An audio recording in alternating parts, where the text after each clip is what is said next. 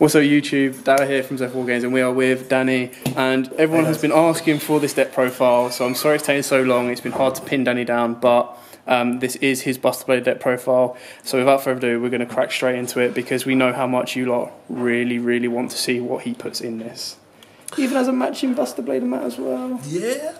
Alright guys, yeah, so here's the Buster Blade deck. I will say one thing though, I did play a Brilliant Fusion engine at one point and it was a fast deck, it was great but it could clog easily. So this deck is a bit more of a slow down and probably a bit more of a stall deck just to stop people. So without further ado, 3 Buster Bladers. What more can I say? There's always a need for 3 Buster Bladers. 1 Buster Blader Destruction Swordsman. Some people try and play it more than one. I've found it can be a little bit cloggy. Just because of his effect, only making him Buster Blader on field and grave. You can search him from deck, and there are ways of getting him in grave, and I do that. But the 1 is more than enough. 3 Buster Whelp.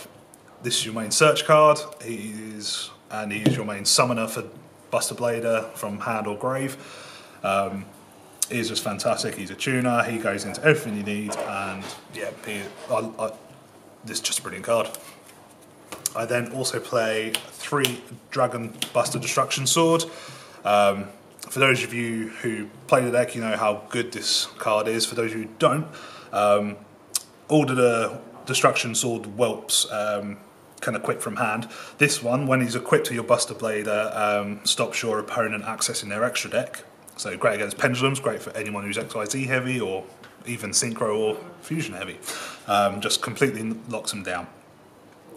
He also can be special summoned from the equipped position to the field, giving you a level 1 tuner. So once you do that for your Buster Blader, tunes going to your Buster Dragon, or if you've already got a Buster Dragon ready on field and you want to go into something else, there are plenty of other options for a level 8. For the rest of the whelps, I play 1 Robot Buster and 1 Destruction Sword Wizard. I only play the 1 of each for now. They are great cards, they are pretty damn good, but I find 1 is enough just for my personal taste. This one can increase your Buster Blader's attack by 1,000 when removed. While equipped though, it negates spell and trap cards that are already face up on the field. On your opponent's side of the field, sorry, any field card, any pendulum monsters, any face-up trap cards like anti-spell, this comes out, negates them straight away. Dark Magical Circle. Dark Magic Circle as well. And then Wizard stops effects that activate in the graveyard while equipped to a Buster Blader. So it's a nice little lockdown. Navigation. Navigation, indeed. 3 Sage Visor Blue. Obviously people are always going to see this in the Blue Eyes deck, but it is very good for searching out your main Buster Whelp. And then you'll see later on that I do play Mausoleum of White as well, so if you can pull this, you can go straight into your Buster Blader plays, and obviously it's an extra tuner to go straight into your Buster Dragon, for example. I play 3 Lord Gaia the Fierce Knight. This card has been fantastic when playing the actual deck. I must thank Joe of Zephyr Wargames for this one. So level 7, so great going into your Buster Dragon, etc. So you can special summon him if you control no monsters and your opponent does control them. And if your opponent special summons a monster to their side of the field, you increase his attack to 3,000. So he's a great beat stick, but then he's also a level 7. But not only can you do your synchro plays, if you have him and your Buster Blader, you can go into rank 7s. So it's a little rank 7 engine as well. And then I play 2 Max C and 2 Effect Veiler. This was just something I thought, quite a lot of the time I will have these in a side deck, but I decided to play them in the main deck for this one. And these have obviously been fantastic, just for a little bit of extra speed. Like I said, it's a stall deck, but just to get you to a few extra cards, that has been fantastic. And Effect Veiler, well, as you know, Effect Veiler is great, but you can also be searched with Sage. So if you're already pretty well set up and you want to summon your Sage, you can get that to hand and get ready. I then play 1 King of the Swamp for my fusion materials.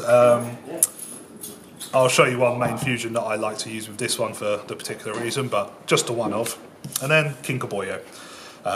So King Boyo brings back a level 1 monster from your graveyard. So you can bring back your whelp. You can bring back your Dragon Buster Destruction Sword, and you can use their effects and go off. So it's just a nice little play. But if you do bring back certain cards, you do get an extra fusion monster out of it, which we'll see in due time. Spell cards. I play 2 Emblem of Dragon Destroyer. I did play it free at one point, but I did find that just certain other cards were needed. You can play free. I would probably consider going back to free, but for now, at the moment, the deck the way it is, 2 seems to be fine. I play 2 cards of Consonance, because not being funny, having your whelps in grave isn't an issue. Obviously, you do want your main searcher ready, but after that point, having them ready to get through your deck a bit more is great. Play 1 Mausoleum of White. And 1 Terraforming, obviously get your, like I said earlier, Sage of White, get your additional summon, and you can go off in your Buster plays. The 1 Upstart, once again, like I said, it is a stall deck. I do seem to be showing you quite a few draw cards, but it's not a major issue if you don't come across them, because like I said, you just got to stall them out. Foolish Burial, great for putting certain whelps to grave, or even your Buster Blader Destruction Sword, because as I said earlier, once he's in grave he becomes Buster Blader and the cards all work with him. I play 2 Twin Twister, and I play 1 of the Destruction Swordsman Fusion. I have considered bumping it up, but like I said earlier for certain other cards, having the 1-off seems to be doing well at the moment. And it is a quick play. You can get it back from your grave by discarding any cards. So it is a great card. The 1-off is great for the moment. Onto the traps. I play 1 Destruction Sword Flash.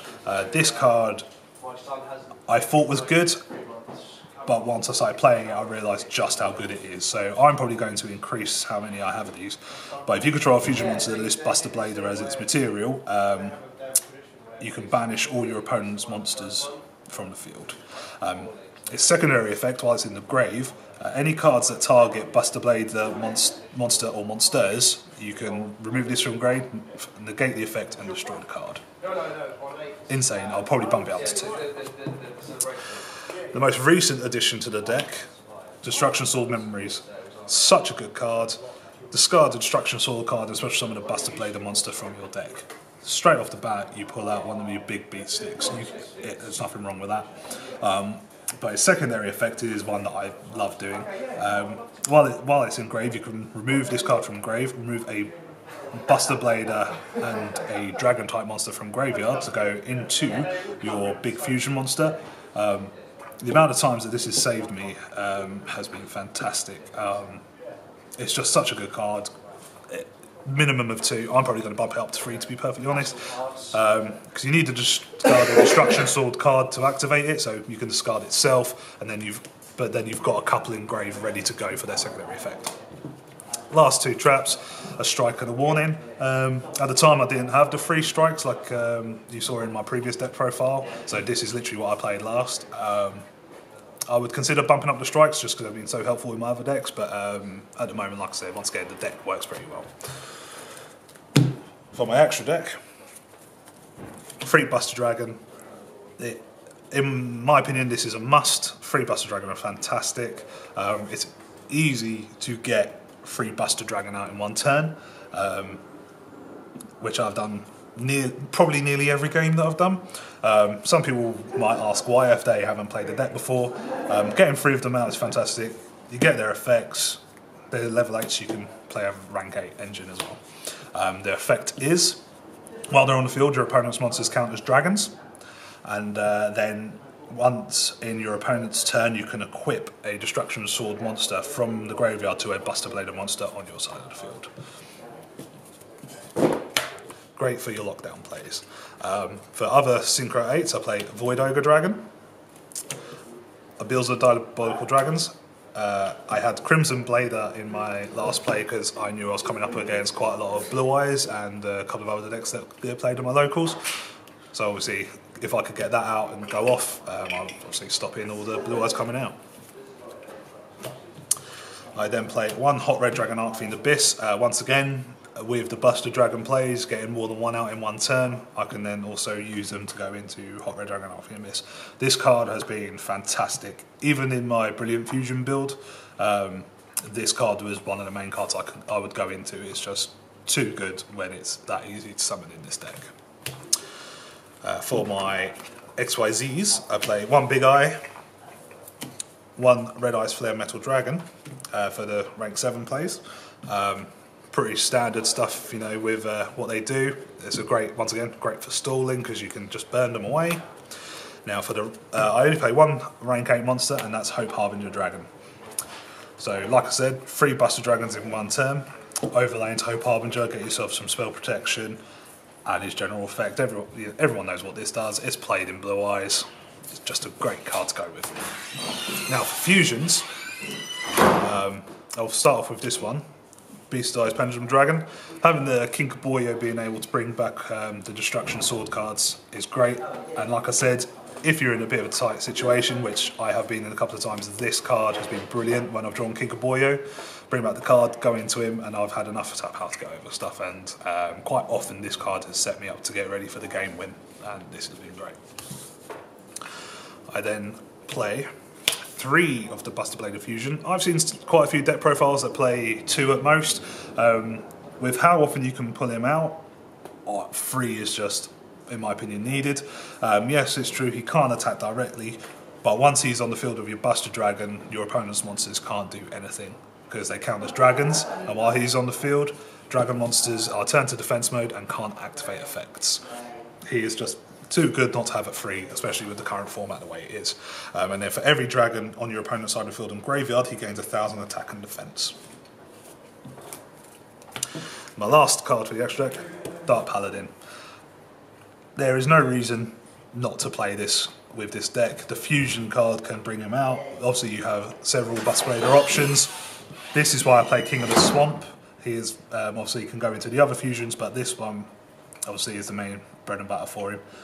This card, obviously, everyone remembers what he does. He gains 500 attack and defense for every dragon, so he gets quite powerful, but he also stops spell cards. Fantastic card. I will probably always have this card in a Buster Blader deck, and especially as Dark Magician is currently played, you can use your opponent's Dark Magician as well. The only other thing I will talk about, which is an interesting choice that I played Dale with, was a Ajama Trio. This is just the only card I'm going to show you from my side deck. Now, as I said with the play of having Buster Dragon and the Fusion and monsters going to defense mode and counting as dragons, this is an automatic 3k boost to your Fusion monster. So it's a nice boost, but he also pierces. So not only are you attacking into a monster that's only got 1,000 defense, you're hitting him for a lot of damage, and then you're doing the token damage as well. It was just a little tech I put in. I'd seen some people suggest it, but in a slightly different format of deck. So I decided to test it out. Obviously, you lock down your opponent's field a bit more because they have less space to summon stuff. You run over their run over the tokens though with that combination on field, and it just locks down. Absolutely brilliant. As some of you may have seen, the duel between me and Dale, this really not stuffed him, but it put him on the back leg for a little while. Obviously, if you have watched the duel, you do see Dale win. I'm not bitter about it, but it was a fantastic duel. It was a good stall. He just pulled the right cards when he needed them. Mm-hmm. But yeah, that is the Buster Blader deck profile for now. I'm always tweaking it, so if I tweak it a bit more and we get a bit more result out of it, I'm more than happy to show you what I do with an update. But thanks to Zephyr Wargames for doing the deck profiles. Myself and one of the other guys that plays at our locals have our own Facebook channel, which we are looking to do a bit more Yu-Gi-Oh stuff as well. Not only are we looking at doing deck profiles, but we're looking at general openings. We'll always plug each other. We love the Zephyr stuff. But no, thanks a lot for watching, guys, and I'll pass you back to Dale. I'm trying to see your top. It's over 9,000, guys. It's over 9,000. So that was Danny's Buster Blader deck profile, and obviously quite a few of you had asked for that. So we have got that up for you. Apologies it took so long. He is a very busy man to try and pull down. So I hope you liked it. I hope this helps. Obviously Danny is there and he is kind of like the local master of Buster Blader. He probably knows more about it than the rest of us do. So if you do have any questions, put them in the comments below, and he'll see them or I'll pass them along to him. So thanks for watching. Don't forget to like, comment, subscribe, share, and as always guys, happy dueling. If you like that video, why not check out our other videos available. We've got more deck profiles, pack openings, and of course duels. And don't forget to click on the most important button of all, that subscribe button, right in the bottom left hand corner. So thanks for watching this video. We hope you can join us some more. And as always, happy dueling guys.